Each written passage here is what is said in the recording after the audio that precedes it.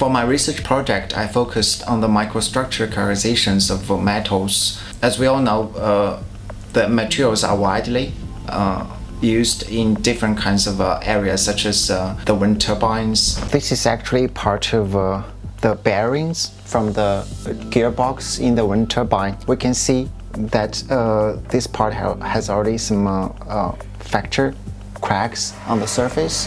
Although these cracks seem to be very small, but they can cause very severe problems to the wind turbines.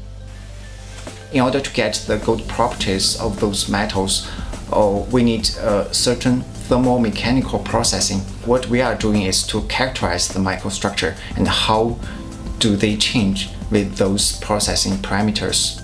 We use deformation such as cold rolling and hot rolling to make the metal stronger, and we use annealing, that is type of heat treatment. This is aluminum specimen, and here we can see some regularized grains here, and also the deformed microstructure still exists. And for our research, we are specifically interested in those boundaries between the deformed matrix and the regularized grains. Sometimes when I got stuck for my research, I would just sit here and look at the cloud.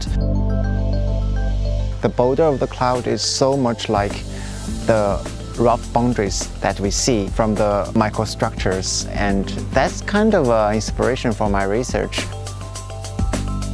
As a top-level research university, DTU has all the equipment that we need, and besides that, the research staff here are really excellent.